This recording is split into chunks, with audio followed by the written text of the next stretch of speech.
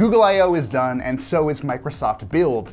That means Apple's Worldwide Developer Conference is the last big software showcase for a couple months, and the company is clearly planning to make a splash. The keynote kicks off at 10 a.m. Pacific or 1 p.m. Eastern on June 7th. But if you just can't wait to learn about what Apple is gearing up to show off this year, let's take a few minutes to walk through the stuff that we know is coming and some of the things that we hope make the cut. iOS got a pretty substantial revamp at last year's WWDC, and we're expecting it to get the lion's share of attention this year too. That said, many of the reports we've seen so far suggest we might be looking at an overall quieter year for iPhone software. For example, the juiciest detail we've seen so far comes from Bloomberg, which reported that Apple has revamped the way notifications will work in iOS 15. You will apparently be able to set an iPhone to deal with incoming notifications differently depending on what you're doing, say driving versus sleeping or working. Bloomberg also suggests that iOS 15 can be set to automatically respond to messages depending on which of those statuses you've set for yourself. And I might be showing my age here, but that almost sounds like a take on away messages from the AOL Instant Messenger days, and I am extremely ready for those to make a comeback. We've also heard that Apple might be gearing up to show off a new look for the iPhone lock screen, which would make sense if they're planning to push the concept of statuses or availability like we just talked about. That also dovetails pretty nicely with rumors that the iPhone 13 could embrace an Android-style always-on display, a feature that's only really possible now because Apple started using OLED screens in iPhones last year. Now, considering how vocal Apple is about its focus on privacy, I can't say I'm surprised that the company seems to be building on the app tracking transparency work that debuted in the recent iOS 14.5 release. For iOS 15, Apple has reportedly built a feature that shows users which apps are subtly collecting information about them, though at this point, it's not entirely clear how Apple is coming to those conclusions. We've also heard that Apple is planning to flesh out iMessage with more social features to help it compete with platforms like WhatsApp, but honestly, who knows if that's going to be ready in time for the update's fall launch. There is one thing we know for sure is coming to iOS 15 though.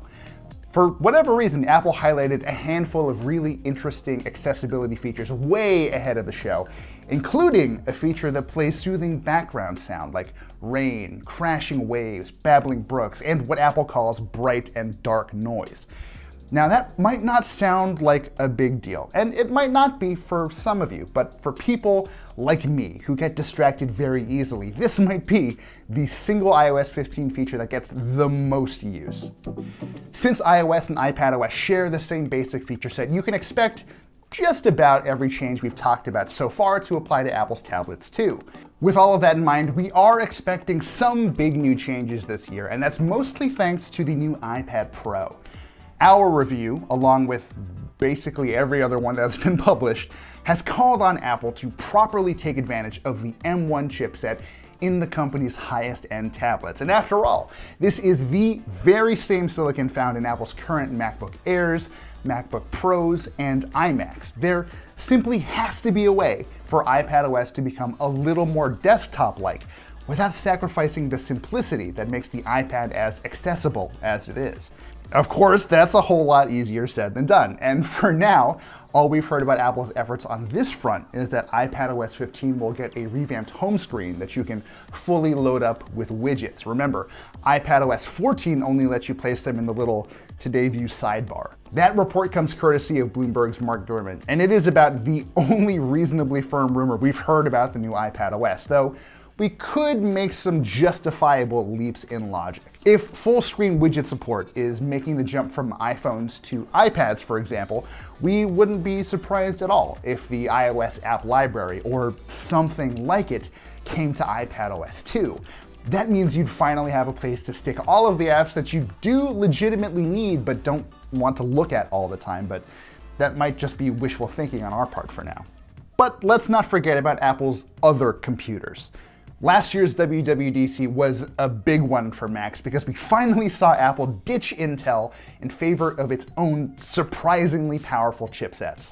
Since Apple is still dealing with the ramifications of that shift, it's very possible Apple might not have many dramatic changes to announce for macOS this year. Then again, it's also possible that Apple has just gotten a lot better at keeping secrets, but at this point that does seem pretty unlikely.